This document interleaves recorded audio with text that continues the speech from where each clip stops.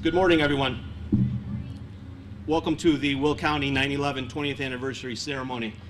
At this time, I would like to bring up Will County Executive Jennifer Bertino-Tarrant for our open, welcoming remarks.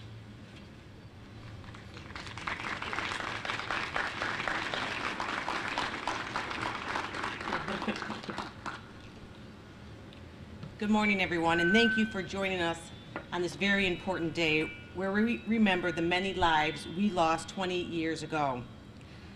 I am so heartened and emotional to see so many people here today to join us for this recognition. Before getting started, I would like to thank the law enforcement members and firefighters who are in attendance today, including those who you will be hearing from during this ceremony. I would also like to take this time to recognize some of our local leaders who have joined us here today. Justice Mary Kay O'Brien, Judge Carlson, Chief Judge John Kennedy, Dan Kennedy, sorry Dan, Senator John O'Connor, Senator Meg Capel, State Attorney Jim Glasgow, County Clerk Lawrence Daly Ferry, Circuit Clerk Andrea Chastain, Regional Superintendent Sean Walsh, and our county board officials here, as well as our local officials. All of us can remember where we were on September 11th, 2001, when the news first broke about 2 airplanes hitting the World Trade Center towers, a 3rd airplane hitting the Pentagon in Washington, D.C., and a 4th aircraft crashing in rural Pennsylvania. This was one of the most sobering times in our nation's history, and one we will remember for the rest of our lives. We are gathered today to mark the 20th anniversary of the 9/11 attacks on our country, to pay tribute to the nearly 3,000 people who died that day, and of those, more than 400 first responders. These men and women paid the ultimate price to protect the public safety. They are husbands, wives, daughters, sons, aunts, uncles, and friends who were taken too soon. Today is an opportunity for us to reflect on their lives, but it is also a day to remind ourselves how our country unified to get through this devastation. Today, we need this reminder more than ever. Before I introduce our clergy, I would also like to take this opportunity to acknowledge the hard work of our first responders and to especially recognize those in Will County whose lives are lost each year serving our communities. Thank you for your service. At this time, I invite the Joliet Police Department Honor Guard to present the colors.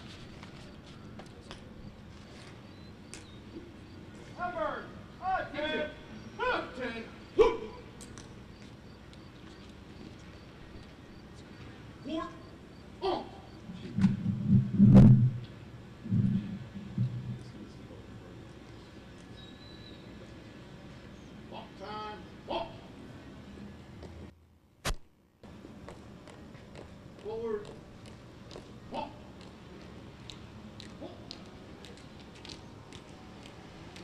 Freeze it. Up.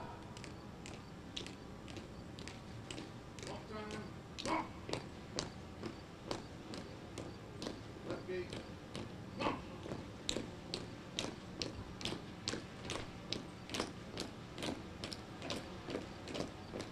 Detail.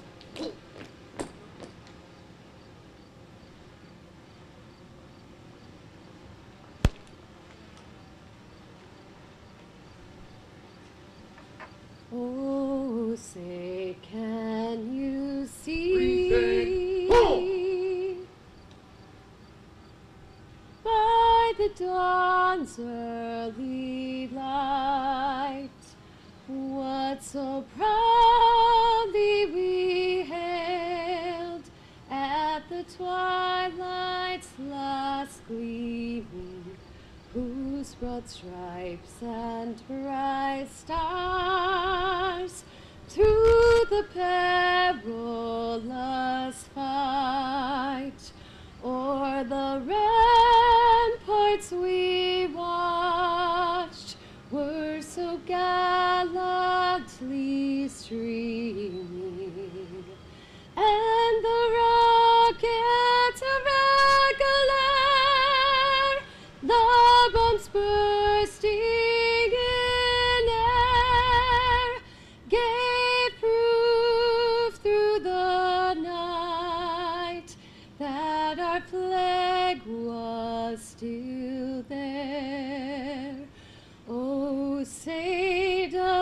that star-spangled banner yet wave o'er the land of the free and the home of the brave. Order. Halt. Order. March. All right. Right.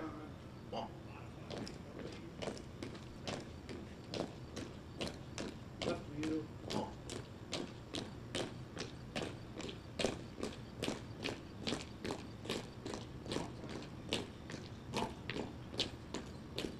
Forward. Halt.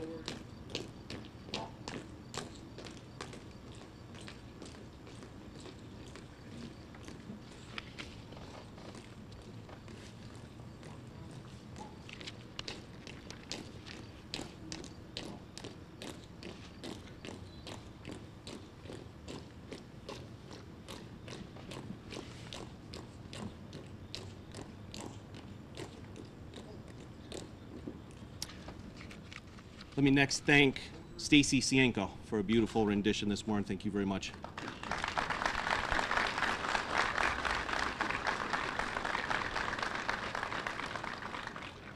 And next, if everybody can remain standing for our invocation, Father Christopher Groh.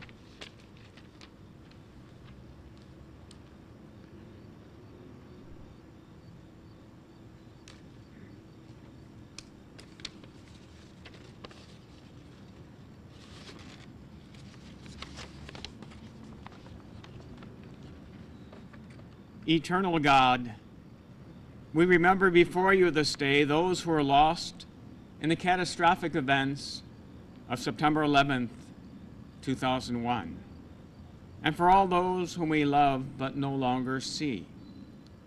We give you thanks for the selfless courage of those brave souls who ran into burning buildings and who labored in the rubble. May their courage be to us a witness of what is possible when we are guided by love and dedication to our fellow human beings. We pray today for the continued healing of those still suffering emotional and physical scars. May your Spirit breathe new breath into clouded lungs, new life into troubled minds, and new warmth into broken hearts, so that all may feel wrapped in your loving embrace. May we move from suffering to hope, brokenness to wholeness, from anxiety to courage, from death to life, from fear to love, and from despair to hope. Guide our feet along the way of peace. May we receive this gift so that we might become instruments of your peace in this world, knowing all people as equally loved, lovingly created, children of God. Amen.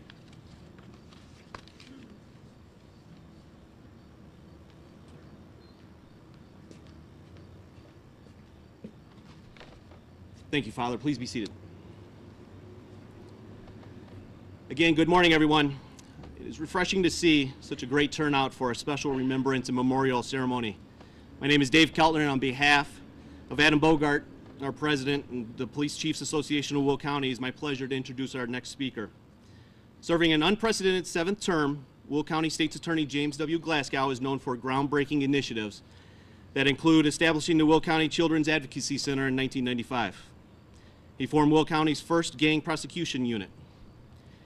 He launched a cutting-edge technology crimes unit with an electronic sniffing canine to identify predators who use the internet to sexually exploit children. He has pioneered the Will County's first specialized domestic violence court.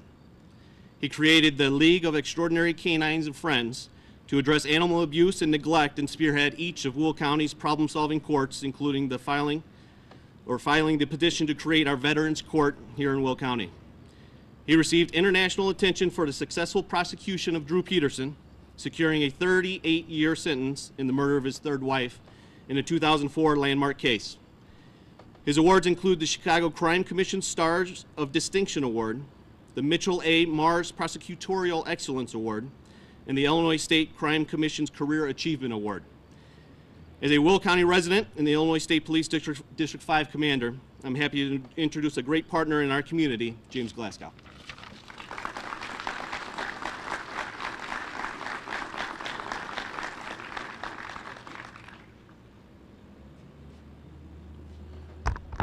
Good morning. I was listening to the radio on the way over here, and there was a piece about the Pennsylvania jetliner where 40 Americans made a decision to do something. They realized what was happening, and they voted to take over the plane and crash it. They talked to their loved ones on the phone who begged them not to do that. But they knew that if they didn't, they were going to die anyway, and they had to do this. And they saved countless lives by taking that plane down. This is the most incredible country in the world.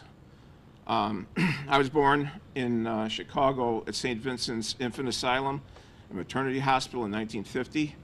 My mother was an Irish immigrant, my natural mother. And when I found my cousins in Ireland, the first thing they said to me is, "Jim, do you know how lucky you are for being born in the United States of America in 1950? Well, I do now. I absolutely understand that. And what our first responders do, what our veterans do, is priceless. They get taken for granted. They're not appreciated. It's very sad, and we've got to change that. I've had the pride and the honor of reviewing the use of deadly force by police officers in Will County since 1992. And if you watch television, they're out there indiscriminately harming people and killing people. That's not what happens. Will County is a melting pot of America. We have everything in this. We got country clubs, we have poor neighborhoods, we have every type of industry, every type of ethnic, religious background. And with that as a backdrop, since 1992, I've not had one single police officer exceed their lawful authority in the use of deadly force. In fact, in the vast majority of the cases, they hesitated to use deadly force and put their own lives in jeopardy before they finally had to do it. That's what real police officers do. And the firemen. We have shootings in Joliet, sadly. And when those shootings happen, those firemen, along with the policemen, race to the danger. They get a dispatch. They don't know what they're facing. Recently, there was one where a man with a gun called in and said, "Get some cops over here, I'm going to start shooting." Well, what does that tell them? Really doesn't tell you. He could be set up with a sniper rifle, waiting for them to come around the corner and pick him off one at a time. But 5 officers raced to that scene. And sadly, deadly force had to be used at that time. But it was justified. That's the reality of what's going on the streets. I've had great pleasure in recently getting some canines for some small departments that didn't have them, using our drug forfeiture funds. And then what's really cool is Joliet just called the other day, and they said, "Hey, could we get one too?" Well, you know, Joliet's kind of flush, and they have more than one dog, but I thought that's really neat that they're asking. And he said, "So the dog can be a member of your League of Extraordinary Canines." Well, that may sound silly, but I love Guardians of the Galaxy and Star Wars and stuff like that. So I thought we'd make these dogs superheroes in our community. And I promise you, we're going to make this the most humane community in Illinois, the county, as far as how we care for animals. And I've got dogs at home, and the one thing they've gotten to me through COVID, the unconditional love and loyalty that they show you, it's indescribable. And I actually get joy out of waiting on them, taking care of them. I had 5 kids and only one's left, so I had to replace them with something. And the canines don't talk back. So the Veterans Assistance Commission, Christy McNichol, I don't know if Christy's here today. She's doing a fantastic job. And hopefully both her agency and the Child Ad Center will be moving into the Silver Cross building that we just got for $500,000. It would cost us $30 million to build. And once that happens, we will have the premier veterans campus in the country. We'll have veterans apartment housing. We'll have a 60,000 square foot clinic, and then we'll have the Veterans Assistance Commission on one parking lot. That will be next to spectacular. And I'm working with Canines for Veterans. Mike Tellerino has a program where he provides veterans with PTSD with a companion animal, with a therapy animal, and they work. Sadly, he has a memorial that he built in Shanahan, the Forgotten Warrior Memorial. I'm sorry, I'm dry here. The Forgotten Warrior Memorial, and it's beautiful. You should go down and see it. It's right on the canal there. Thank you. In Shanahan, and I'm hoping to get, senators, a sign on I-55 to tell tourists and people that it's just off there on Route 6. Mike hasn't been able to do that, but if you go down and see it, you'll be amazed. Sadly, there's a marble pillar for each branch of service, and when there's a suicide because of PTSD, there's a ceremony held, and their name goes on those tablets. But that PTSD is the same as being killed in the battlefield, because their psyche was killed when they were in the battlefield. I have a new neighbor, and I was talking to him, and he did 2 tours in Afghanistan and 2 tours in Iraq. I didn't know what to say to him. The odds of doing that and coming back alive, remarkable. So, one last thing, with regards to what's going on in this country. Bipartisan debate and compromise. That's how we get things done, when we talk to each other. There's no other country on the planet that's anywhere close to what it is here. Just like everybody says, oh, let's go to Ireland, it's fun. No, they say this is the best place to be, the absolute best place to be on the planet. So we're foolish if we do anything to harm that. And next time you see a policeman or a fireman, just say thank you. You don't have to say thank you for your service, just say thank you. Because without them, we couldn't be sitting here. There'd be chaos in the streets. We wouldn't have transportation to the hospital.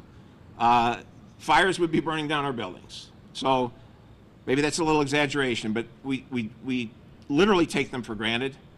And my garage door went up by accident a few months back. And apparently there's the thing that can happen with your electrical system, and it just went up 3 in the morning.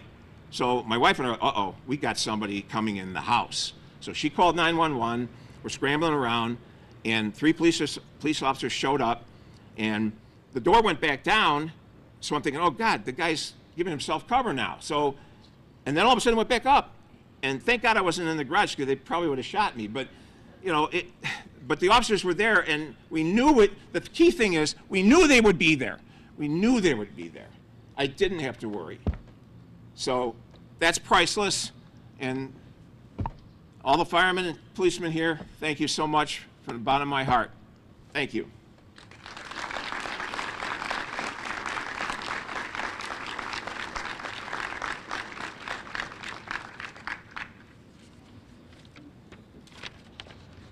Good morning.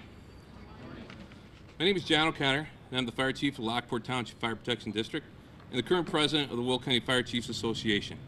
And it is my honor to introduce our next speaker. He is a Joliet native who has dedicated 30 years to the mental health and well-being of firefighters across our nation. This journey started in New Orleans, where he served as a fire chaplain for New Orleans Fire Department. 7 years later, he was transferred to the Quincy Fire Department and was their chaplain for police and fire for 13 years.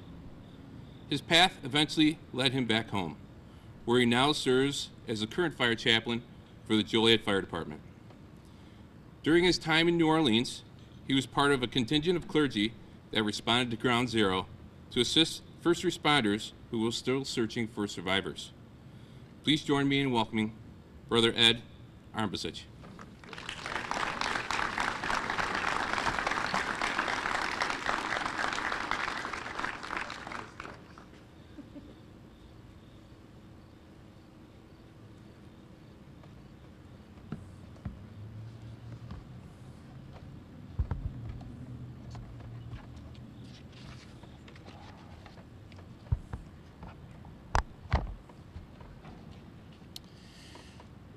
Good morning.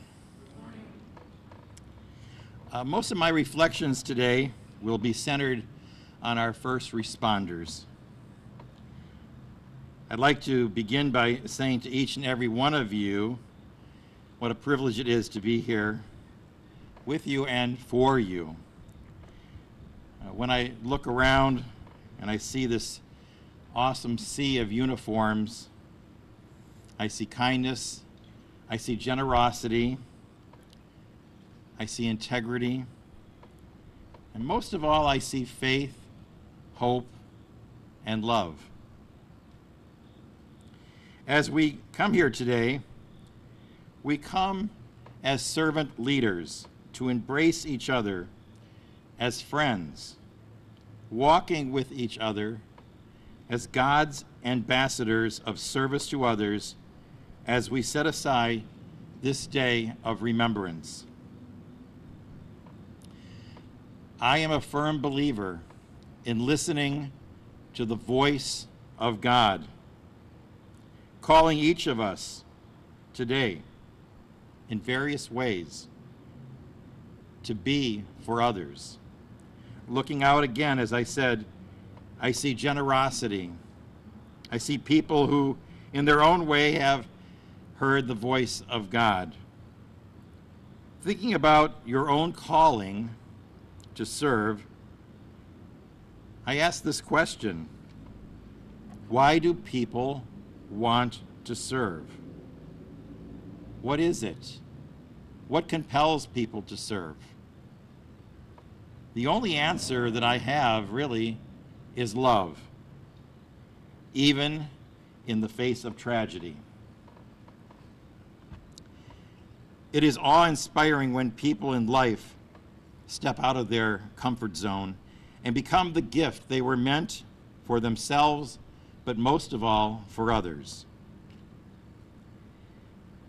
In life, God asks each of us to take a chance on Him and to care for others. And what a blessing that is. A blessing to our city, our country, our state. We are blessed to have these wonderful people in uniform who have heard God's voice in their own way and responded freely to serve others.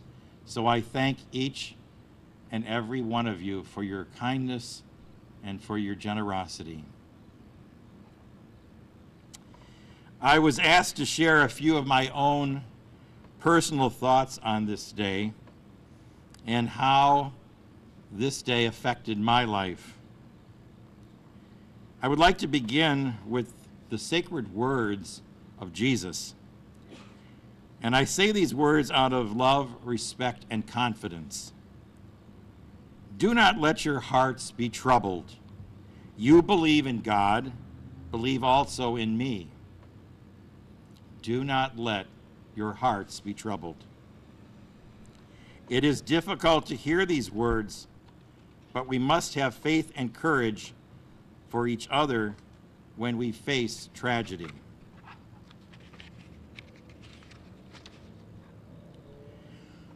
We all remember where we were on 9/11.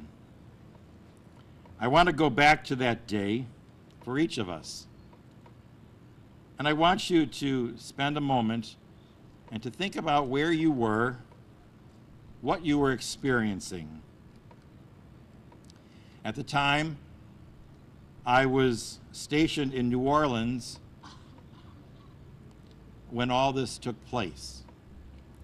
I was in the kitchen preparing breakfast and watching TV, and I thought I was watching a new action-packed movie, and this was part of an advertisement. And I suddenly realized that this was the real thing. This was in real time. And then on the screen was a Franciscan friar, Father Michael Judge, who was the New York Fire Department chaplain. My heart absolutely sunk. All of you know who are in the service of others knows what it feels like when one of your own has been hurt or has perished doing the work they love most, caring for others. And that happened to me that day when I saw the picture of Father Michael. It brought me to sadness and grief for my fellow friars in New York City. Michael was killed that day caring for what he loved most in life, his friends, who cared for others no matter what the cost. He was anointing a dying firefighter.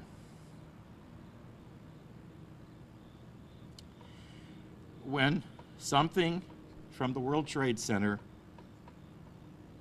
fell on Michael and he was killed instantly, he was marked as 0001, the first casualty. I was numbed at the moment. Then Father Ralph, who I lived with at the time, said to me, you know, you better get down to Engine 9. Engine 9 was located in the French Quarter. You need to go down and be with those firemen. And I said, I know. So I went. And as I was on my way, I received a call from Central Fire Services telling me that they are securing the levee system. They're afraid that they're going to blow up the levee system. And I said, I'm going to Engine 9 right now, and if you need me, please call. And they said they would do such. As I sat with the firefighters, I somehow wanted to do something. I was compelled to call New York City. And that evening I spoke to Father Chris Keening, a dear friend of mine, another Franciscan, who took Father Michael's place. And I spoke to him that evening and I said, Father, what is it that I can do? I want to do something. He says, I want you to come out 6 months from today. It's when I'm going to really need you. I have so much help right now. I don't even know what to do with all these people, but I'm going to need you 6 months from now. And he said, and the reason for it is it's usually around 6 months where grief really ripens inside people, knowing that all their friends that died that day, their family members, were not coming back. So I said I would do that. So during those 6 months, the New Orleans Fire Department got together with me, and they purchased a ticket for me to go to New York and to be their representative. I was truly touched by their love and their devotion to me and to the people of New York by asking me to go and help in their name. And so I went. And I must tell you, as I was getting off the plane and getting on the train to take me to Lower Manhattan, my stomach was turning. I was a nervous wreck. I was filled with more sadness and more grief. I was filled with fear, with remorse, and I was not sure at that point how I was going to be good for anyone. As I was walking down 34th Street, I heard the fire truck, and I looked, and there it was, Engine 1, Ladder 24, right across from St. Francis Parish and Friary, the home of Father Michael Judge. I kept saying to myself, this is so surreal. I really am here. And as I was walking towards St. Francis, I was on the same side of the street the firehouse was on, and there was a young firefighter directing the truck back into the station.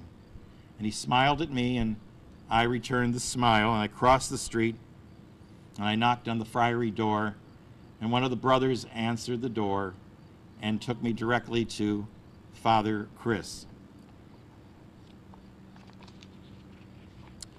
Father Chris, at that point, said to me, let's go now across the street. And I said, you know, would it be okay if I could just stay here just for a few minutes just to kind of get my thoughts together? I'm not sure I don't know what's going on, but I'm feeling very, very sad inside. He says, no, that's okay. You just come with me, and you're going to be okay. And he kept saying, you're going to be okay. And I was. I was so afraid that I was going to be I was going to break down in front of them. And he reminded me again, he said, remember, you're part of this family. Wherever you go, you're a chaplain to the fire department. Whatever community, you're part of that community. That's why you're here. And that is why I wanted you here. One of the hallmarks of our order, the Franciscans, is the many ways we do ministry. We call it a ministry of presence, being with people where they are in life at any moment. And when I met everybody, I was really, I felt this extreme sadness, but at the same time, I felt good to be with them. They would tell me all their stories of grief, and they were happy to see me because I was a new face, and so they had an opportunity once again to tell their stories, because it's in telling the story that we heal ourselves. One of those stories is, I remembered Battalion Chief Jimmy Ritchie's. He's retired now. He had 4 sons. One of the boys died at Ground Zero, and 3 of his sons now are presently firefighters for the New York Fire Department. Jimmy Ritchie vowed that he would go to the scene every day. He said to me, I'm going to find my son. I must find him. And 6 months later, he found him. In the Catholic tradition, on March 25th, the church celebrates the feast of the Annunciation of Mary, who received this awesome greeting from Gabriel asking her to be the mother of God. 3 days before the Annunciation, Jimmy Ritchie's mother had passed away, and they were on their way to the church for funeral. And all of a sudden, he receives a phone call from Ground Zero, and they said, Jimmy, we found your boy. So he said to his wife, I want you to go to the funeral. I'm going to take the 3 boys with me, and we're going to go to Ground Zero. And so he did. Took his 3 sons, and they carried Jimmy out of the pit, along with the woman he was carrying before the building collapsed on him. They found Jimmy's shield, his jawbone, and a part of the woman's rib cage. Jimmy was so grateful to have something that he could bury because over 120 firefighters were never found. They were vaporized. They were killed instantly. Jimmy explained that for every 12 floors that came down, it became compact into 12 inches of pulverized steel and concrete. Jimmy said that Annunciation Day was the best Annunciation he ever experienced. He found his son by the grace of God and perseverance at Ground Zero. Holy ground, sacred ground. I spoke to Jimmy a few days ago, and he asked me to say to each and every one of you, thank you for your prayers, and that he will continue to pray for all of you. He asked for prayers for his comrades, the people of New York, Pennsylvania, and Washington, D.C. One of the things he did tell me that he learned in all this was that he had to give up rage. He had to give up feeling bad about what happened. And it was in doing that he became a better person. Jimmy Richies is one of the finest men in the New York Fire Department who represents all the firefighters as men and women filled with hope and grace. Jimmy now is retired, as I said, but his 3 sons continue to walk in his footsteps. I'd like to conclude with 2 quotes, one from Pope Francis and the other from the letter to the Galatians. God is the light that illumines the darkness, even if it does not dissolve it. And a spark of divine light is within each of us. Let your light shine before all. And Galatians, and let us not grow weary of doing good.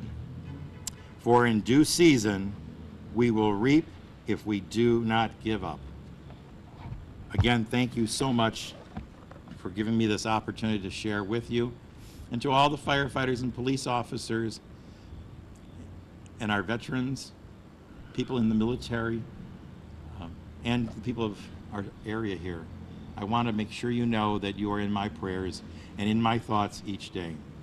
May God continue to give you the strength to carry on and to do what you do best, caring for others. God bless you.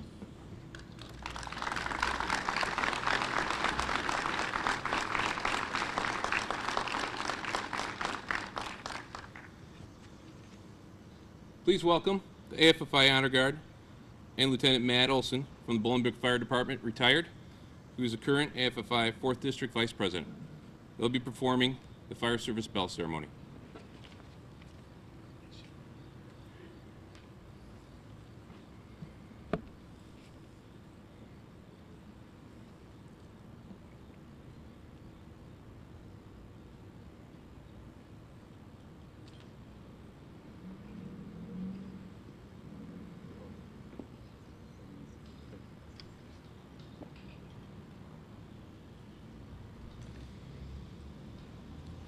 The men and women of today's fire service are confronted with more dangerous work environment than ever before.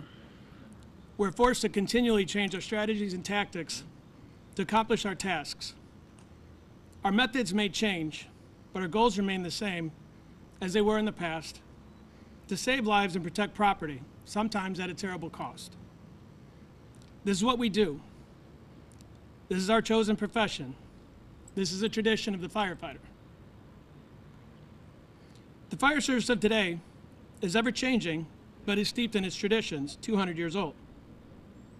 One such tradition is the sound of the bell.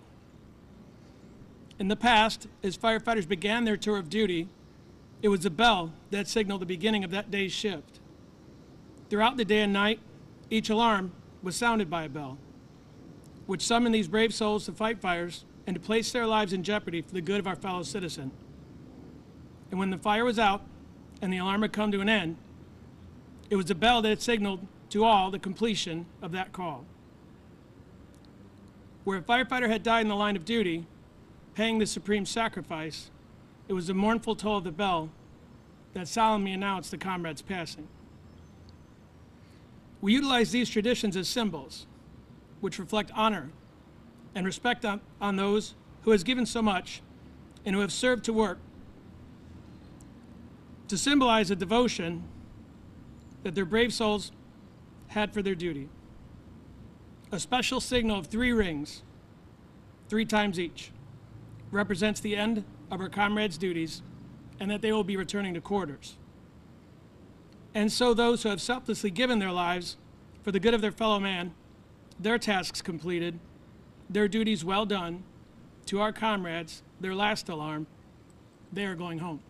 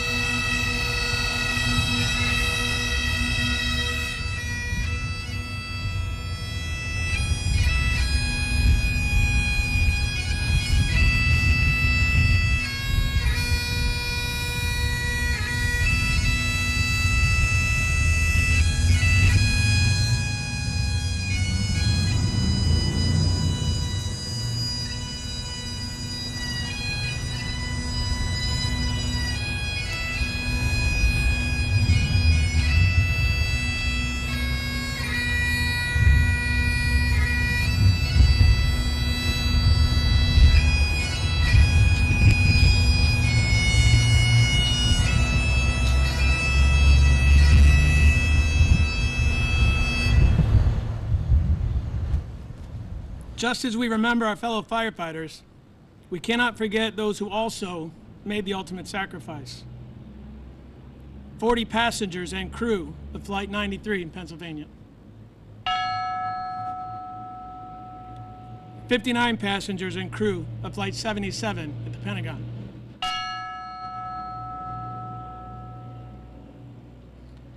87 and 60 passengers of Flights 11 and 175 at the towers. 55 people at the Pentagon. And the thousands of others who have died from 9/11 related illnesses.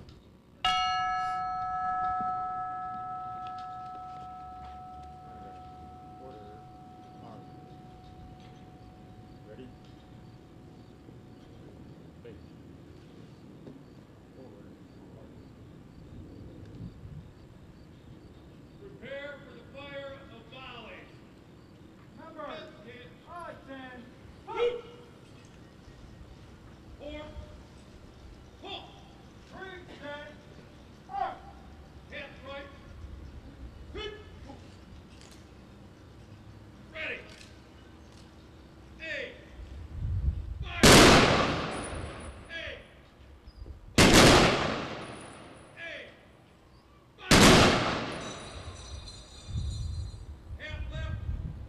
Hoot. Reset. Halt.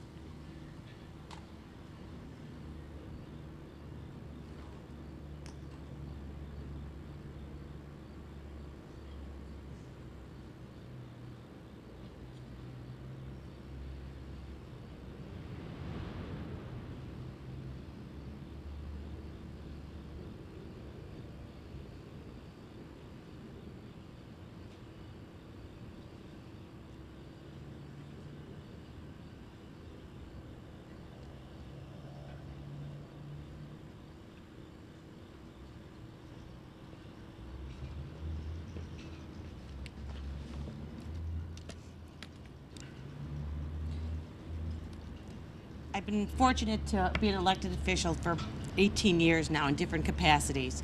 And I have to say this is one of the most honoring event that I have ever, an emotional event I've ever been to. So I want to thank the Will County Chief of Police and Fire Association. I want to thank the fire department and our law enforcement that are here today. I want to thank our veterans. And I want to thank our community who have taken the time to commemorate with us. And though we are here remembering the 20th anniversary of the attacks, we must all commit in our hearts to continue to honor and remember those who have lost. We are thankful for the many men and women who work tirelessly each day to protect the safety of our country and Will County. Thank you for being here.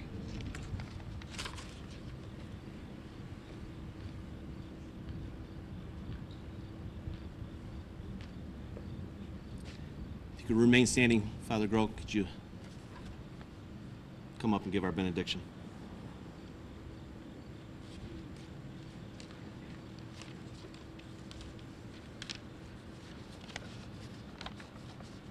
O God of compassion, love, and healing, look upon us, people of many different faiths and traditions who have gathered here this day. In your goodness, give eternal light and peace to all who died in the attacks on September 11th. The heroic first responders, firefighters, police officers, emergency service workers, Pentagon personnel in Washington, flight personnel and passengers in Pennsylvania, along with all the innocent men and women who are victims of this tragedy. We ask in your compassion to bring healing to those who, because of their presence that day, continue to suffer from injury and illness. Heal too the pain of still grieving families and all who lost loved ones. Give them strength to continue their lives with courage and hope. Our hearts are one with theirs as our prayer embraces their pain and suffering. God of peace, bring your peace to our violent world, peace in the hearts of all men and women, and peace among nations of the earth. Turn to your way of love those whose hearts and minds are consumed with hatred. God of understanding, overwhelmed by the magnitude of September 11th, we seek your light and guidance as we confront such terrible events. Grant that those whose lives are spared may live so that the lives lost may not have been lost in vain. Comfort and console us, strengthen us in hope, and give us wisdom and courage to work tirelessly for a world of true peace where love reigns among nations and in the hearts of all. Amen.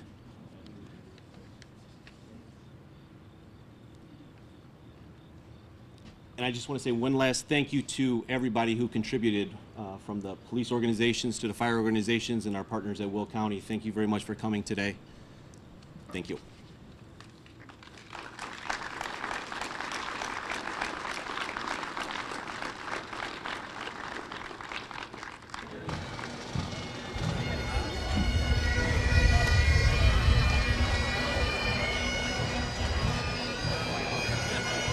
Wish I